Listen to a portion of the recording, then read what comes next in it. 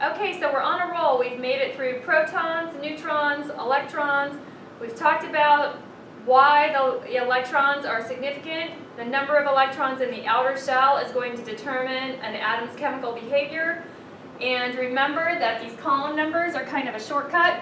So if an element's in column 1, it means there's 1 electron in the outer shell.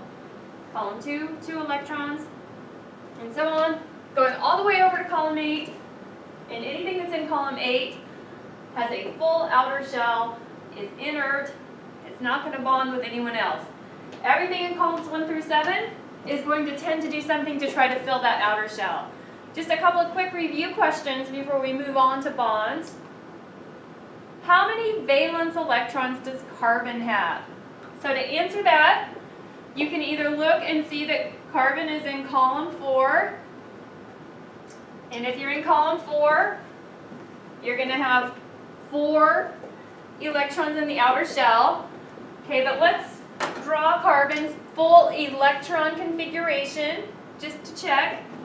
So remember, when we show where the electrons are located, it's called the electron configuration. So carbon's atomic number 6. So this is carbon. 2 spots in the first shell. Remember, first electron shell can hold a maximum of 2. Second electron shell can hold a maximum of 8. Again, I draw it this way just because it's going to be easy when we start drawing molecules to show sharing of electrons. Okay, so carbon is atomic number 6. That means it has 6 electrons total. It doesn't have 4 total, it has 6 total. This atomic number is going to tell you the total number of electrons. 6, 1, 2, 3, 4, 5, 6. So how many valence electrons does carbon have? That's asking how many are in the outer shell. 1, 2, 3, 4. Again, it's in column 4. So carbon has 4 valence electrons. How many more electrons does carbon need to have a full outer shell? 1, 2, 3, 4 empty spots. So correct answer again is 4. Carbon needs 4 more electrons to become stable. Remember, every atom needs a full outer shell to be stable. So now things start getting exciting. Now carbon is going to need to do something to fill that shell. Let's look at hydrogen again real quickly. Because hydrogen is one of the guys who carbon can make a deal with and fill that outer shell. So hydrogen was atomic number 1. So looking at hydrogen's situation, 2 spots in that first shell, and hydrogen has 1. So hydrogen's cruising along, comes in proximity to carbon, and guess what? They can share electrons to complete their outer shell. So this hydrogen can come in, and he brings 1 electron to the party. Here's our hydrogen. I'm going to keep his electron red. If hydrogen shares his 1 electron with carbon, and carbon shares this electron with hydrogen, now hydrogen has a full outer shell, and it is stable. And if that happens with 3 more hydrogens,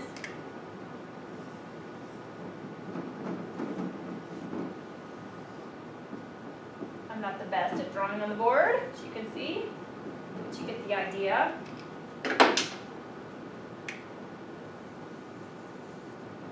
One, 1, 1. So each of these hydrogens shares their 1 electron, and then carbon shares 1 of its with each of the hydrogens. And now, rather than these purple ones just orbiting carbon and these red ones just orbiting hydrogen, they are shared. They are now shared electrons. And now these shared electrons orbit both hydrogen and carbon.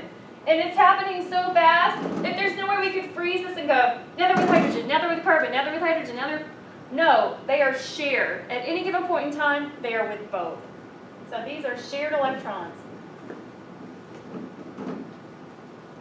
And when two atoms share a pair of electrons, that is a chemical bond. And it is a very important, very strong chemical bond called a covalent bond. So we're going to start talking about chemical bonds. This is how molecules form. So chemical bonds. The first category of chemical bonds we're going to look at involves sharing electrons, and it's called a covalent bond.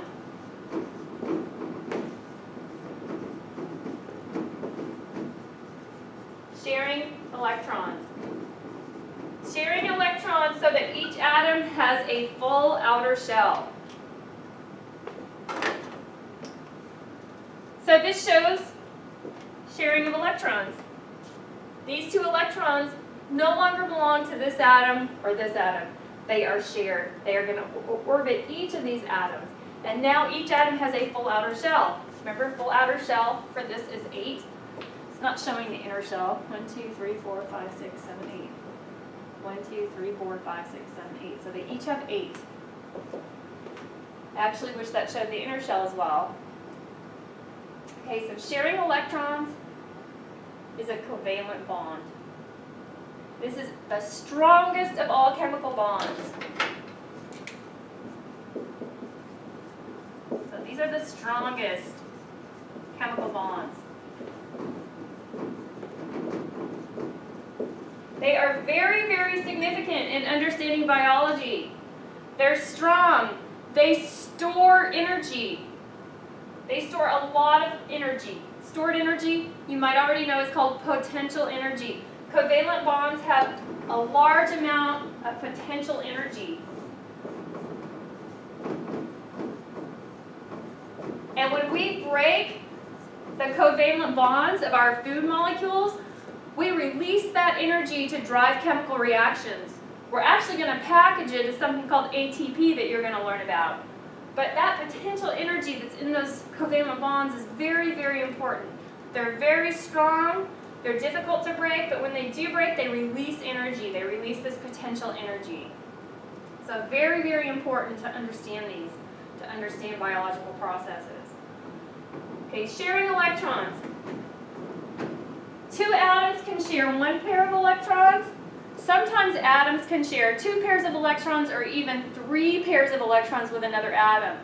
So in the world of covalent bonds, we actually have single, double, and triple covalent bonds. So single is sharing 1 pair of electrons. And as you can guess, double is sharing 2 pairs, and triple is sharing 3 pairs of electrons. Let's see what that looks like. Okay, so this would be what we've already drawn, sharing 1 pair of electrons. So in each of these spots, this would be a single covalent bond, sharing 1 pair of electrons. These are double and triple bonds. So you can see here that oxygen shares 2 pairs of electrons with this other oxygen. So now these 8 orbit this oxygen and these 8 orbit this oxygen, and each has a full outer shell. 1, 2, 3, 4, 5, 6, 7, 8. So at any given time, these 4 that are shared belong with both oxygens.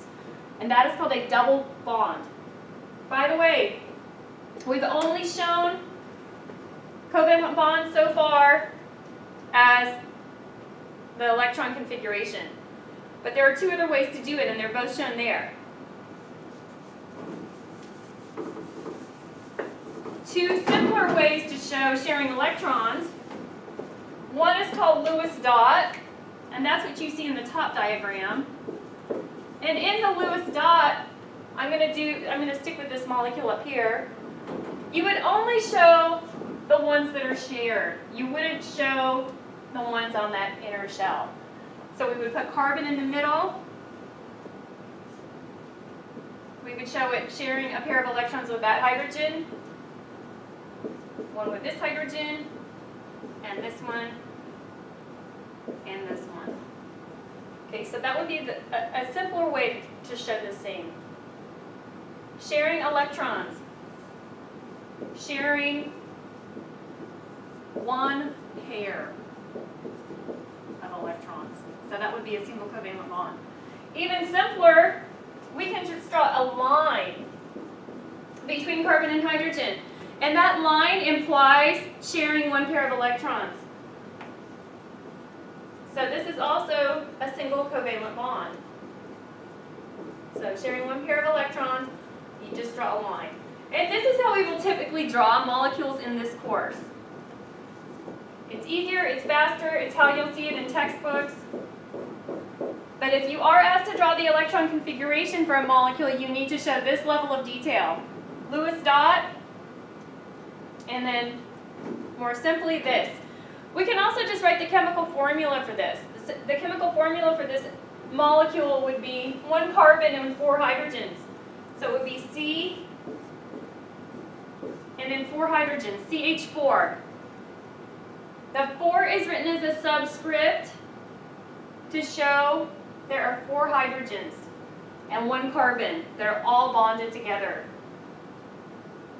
If I wrote a 2 in front of this, imagine parentheses. This would be telling you I have 2 of these molecules. Not that I have 2 carbons and 8 hydrogens all bonded together. It's 2 separate of these. So it would be this one and then another one. Not bonded together. 2 separate ones. I would put a full number 2 in the front. I wouldn't write the parentheses. Those are just implied. And the 4 is a subscript number. Just one more example really fast.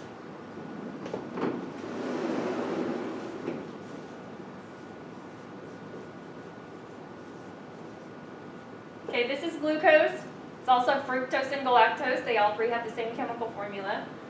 This is telling you that there are 6 carbons, 12 hydrogens, and 6 oxygens that make up this molecule. Doesn't tell you in what order they occur, how they're configured.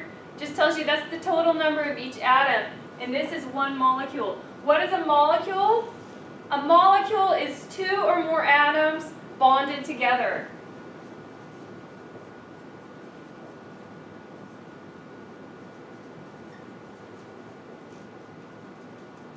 So 2 or more atoms bonded together. They can be the same kind, as you see in O2, right here on the screen, or they can be different kinds, like CO2. Okay, and then finally triple bond, nitrogen, 3 covalent bonds, sharing 3 pairs of electrons. I already told you that, I erased it, I'm pointing to something that used to be there.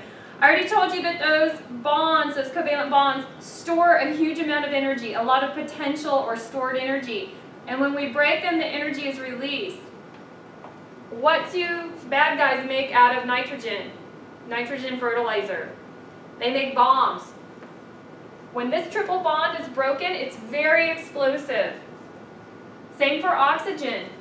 You've probably seen the fire hazard or explosion hazard stickers on oxygen tanks. This double bond stores a lot of energy. When it's broken, it releases a lot of energy. Okay, so single, double, and triple covalent bonds, sharing 1, 2, or 3 pairs of electrons. The strongest of the chemical bonds we'll study, and really, and for this course, very, very important to understand. Okay, so now let's talk a little bit more about this whole sharing of electrons. Sharing. Sometimes 2 atoms will share those electrons pretty equally. So in this case, carbon and hydrogen share those electrons pretty equally. No one's hogging them for themselves. But that's not always the case. Sometimes in the world of sharing electrons, 2 atoms don't share equally. And we're going to talk about those 2 different scenarios because it's important to understand the differences.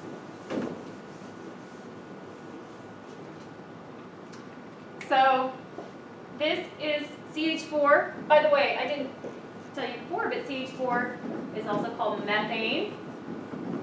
It's the simplest of the organic molecules, just one carbon long. We'll talk about that when we talk about organic chemistry.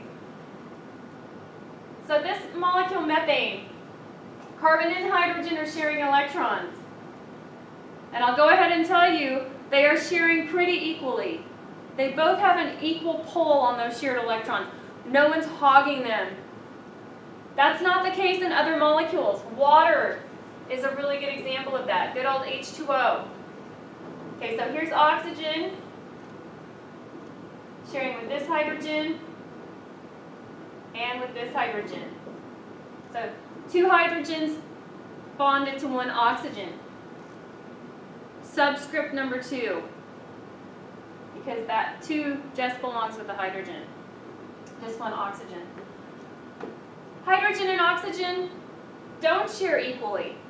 And the reason for that is oxygen is a big electron hog. It wants to pull all those electrons closer to it. It's not sharing equally. It doesn't play fair, hogging the electrons to itself. And the reason for that has to do with something called electronegativity.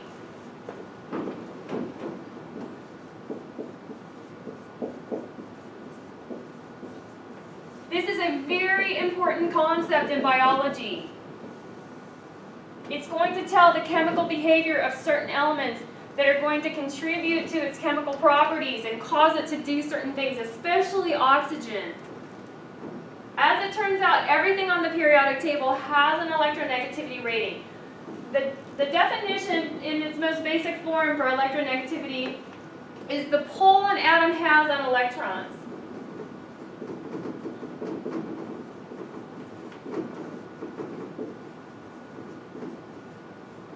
If you have a high electronegativity, it means you have a strong pull on electrons. So high electronegativity equals strong pull on electrons. Oxygen is very electronegative. Oxygen has a very high electronegativity relative to hydrogen. So what does that mean? That means oxygen has a stronger pull on those shared electrons, and so they're not sharing equally. Let's look at a couple of pictures to show that. First of all, this is the trend in electronegativity on the periodic table. There are charts you can look at that give a number value for each of the elements. Please don't look at that or memorize it in any form. All I want you to know is the trend. The lowest is in this corner, excuse me, and the highest is in this corner. It increases as you move left to right and as you move bottom to top. These guys, remember, don't share. They have full outer shells. They're perfectly happy being by themselves. So we're really talking about these guys. Nitrogen, oxygen, fluorine, chlorine, all have a very high electronegativity. Oxygen being really the most biologically significant one that's highly electronegative. What that means is when they're sharing with somebody who's not in this little corner, they're not going to share equally. They're electron hogs. They don't share equally. If oxygen was splitting an ice cream sandwich with you, he would take 90% of it and give you 10%. He's not going to share equally. Two terms associated with these two kinds of sharing. Okay, so as it turns out, carbon and hydrogen have similar electronegativity. If we were looking at H and H, that would be the same electronegativity. So similar or same electronegativities between the two atoms, that's going to give you equal sharing. Why? Because you have similar pull on those electrons. These two hydrogens have the exact same electronegativity as each other, so they're going to have equal pull on those electrons. So those electrons are shared equally. They're right here in the middle. They're shared equally between those two hydrogens. That's called a non-polar covalent bond. So similar or same electronegativity, equal sharing of electrons. My board's getting a little messy here. That's called a non-polar covalent bond. So it's sharing electrons, so it's a covalent bond. They're sharing equally, so it's called non-polar. Water, on the other hand, oxygen and hydrogen are not sharing equally. And that's because there's a big difference in electronegativity between those two atoms. So big difference in electronegativities. Unequal sharing of electrons. Why is it unequal? Because one of those atoms has a much stronger pull on those shared electrons, not sharing equally. And that is called a polar covalent bond. Polar covalent bonds, polarity, unequal sharing. So that would be like this picture. Chlorine, up in that little triangle, very electronegative. Look how mean he is. He's an electron hog. Poor hydrogen doesn't have an equal pull on those shared electrons. So polar covalent, non-polar covalent. This is going to be a very important part of the story and another type of bond coming up later.